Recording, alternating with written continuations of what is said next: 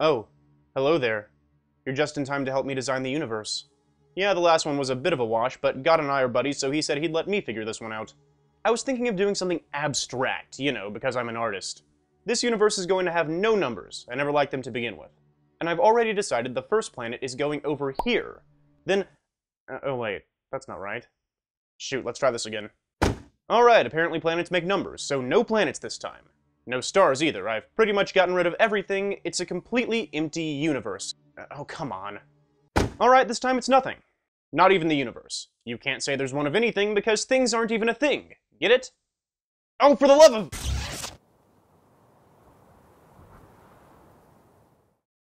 Hello, I'm Tyler, this is the Imaginary Axis, and today I learned that numbers are really hard to get rid of. Well, kind of. They're the product of logic, coherence, reality, which is, in and of itself, very hard to get rid of. And if you can't get rid of reality, then you can't get rid of its opposite either. Dream. They're two sides of the same coin. If one exists, so does the other. By simply saying, this is reality, you're classifying everything that's not in reality as dream, and vice versa. Making a reality without dream is hard, because making a reality without reality is hard. They're two things that exist by necessity. They just kind of have to be there. And they aren't alone. Destiny exists by necessity. If anything exists, that thing is going to do things, even if it does nothing. That is its destiny. Death exists by necessity. If there's any life, no matter how you define it, we also need a word to define the opposite of life, the things that don't have it. And on that subject, when something's created, destruction comes into play. If we're going to start putting sentient things into the universe that live, breathe, reproduce, etc., desire is also absolutely necessary. They'll need to desire to do things if they're going to survive, or at the very least, they'll need to have an aversion to other things that endanger their survival. Despair. And should these creatures ever get wise enough to reason and think and develop their own lucidity, we're going to need delirium. There are certain truths in our universe that you just can't get rid of, no matter how badly you want to. If you were to give every living entity in existence immortality, for example, death would still be a thing, people just wouldn't be dying. In the DC multiverse, these necessary truths have names and faces.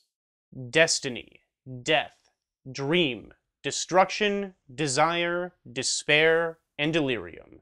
They are called the Endless.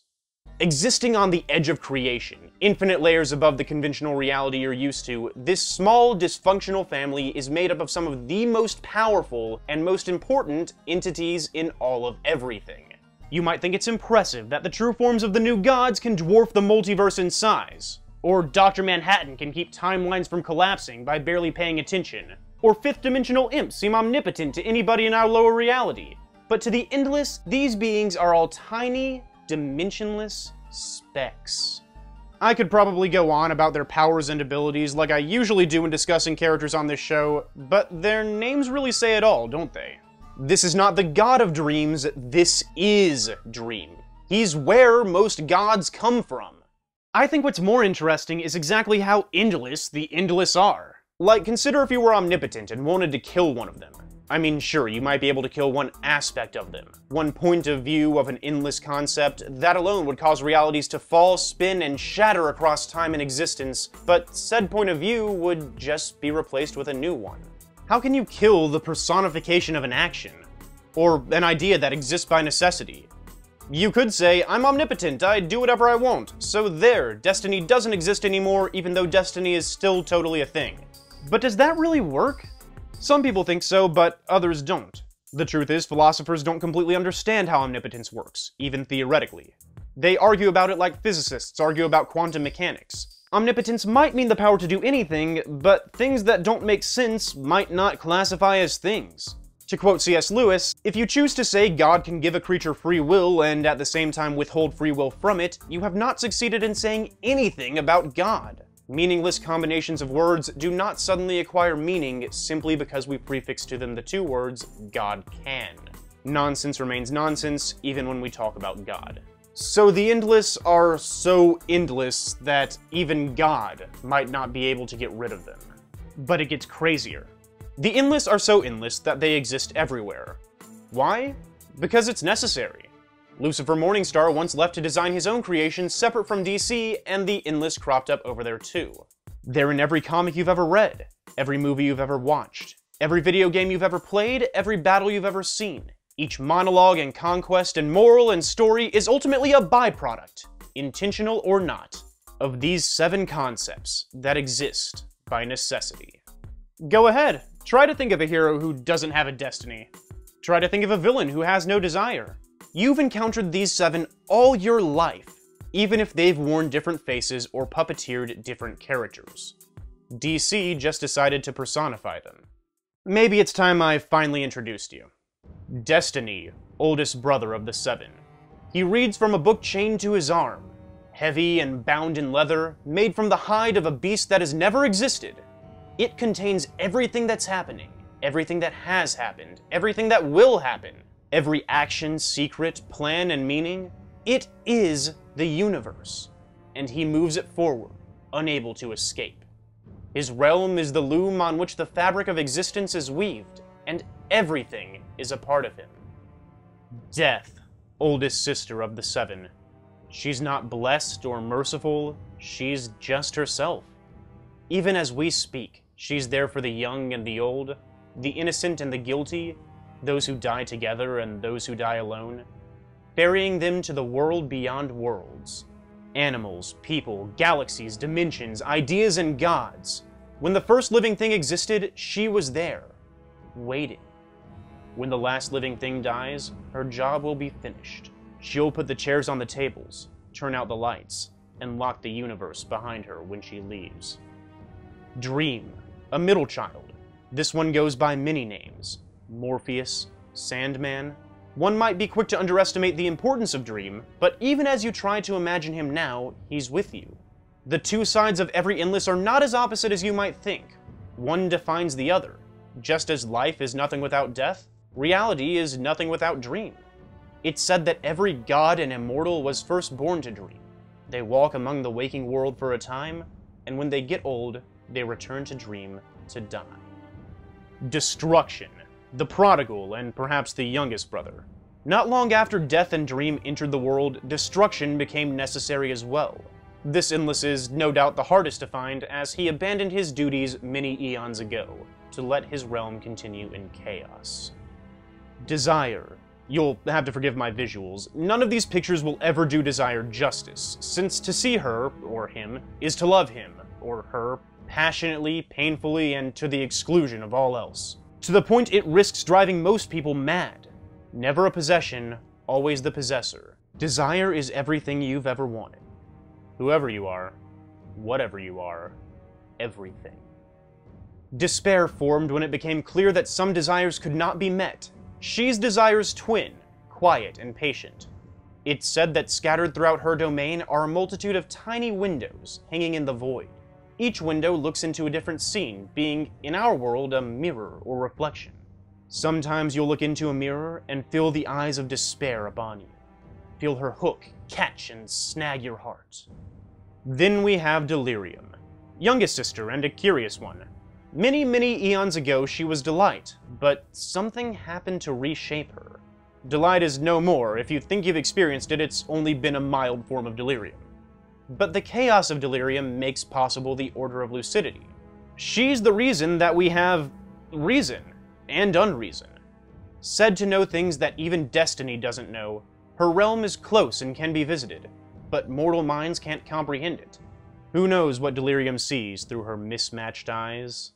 Having such influence over creation, it can be said that these 7 are responsible for every story you've ever heard.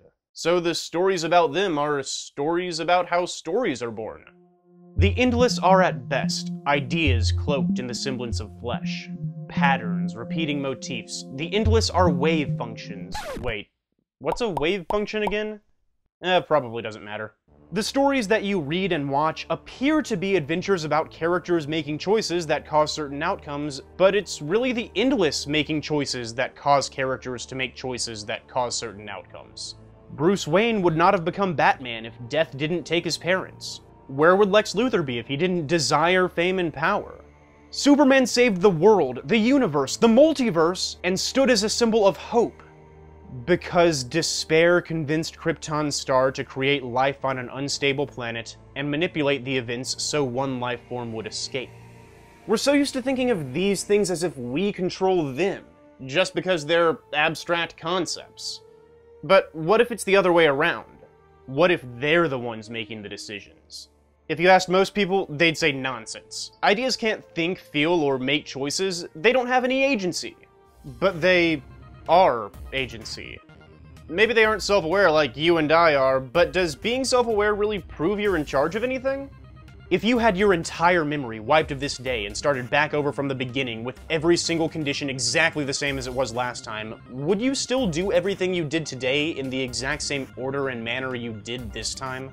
And if the answer is yes, then doesn't that just mean the entire universe was always going to play out the way it's played out up until this point, including every decision you've ever made, because ultimately everything is just caused by different subatomic particles bonding and unbonding, ramming into each other and dispersing? I mean, if you're given a physics exam and you're told to determine how far a ball would bounce given certain conditions, assuming you're given absolutely every important factor, you could determine exactly where that ball is going to land with 100% accuracy every single time. So if I went back to the beginning of time with knowledge of how every subatomic particle was going to move and what the implications were, could I predict exactly what you were going to do today 14 billion years in advance, almost as if you weren't making any decisions at all, but instead your actions are the result of your life being acted upon by subatomic particles behaving in very specific ways? And if your actions are just the byproduct of subatomic particles ramming into each other, what causes them to ram into each other the exact way they do? Well, according to quantum mechanics, their actions are pretty random and nearly uncaused, but to make a long story short, they can ultimately be explained by a set of mathematics unique to each particle, which scientists refer to as wave functions. Necessary principles are the ones making the decisions, not you. They're inside your head right now, determining exactly how you'll react to this information. And the next time you experience destiny, death, dream, destruction, desire, despair, delirium, you'll react again somehow, but I can guarantee that the concepts themselves will never once react to you. And that's how the relationship goes between mortals and gods, whether you believe them a physical thing or a conceptual law. The theist, the materialist. The question is, what do we do if our choices are just the result of some larger misadventure embarked upon by an endless?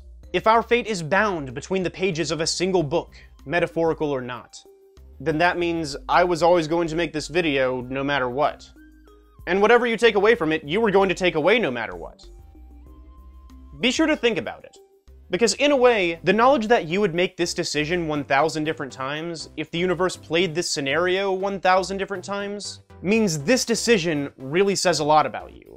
And so does every decision you've ever made, even if they don't technically count as decisions. Whether our paths are predestined or not, you are unique, a pattern that might never happen again. So make sure you're a good one. Hey everybody, thanks again for watching another one of my videos.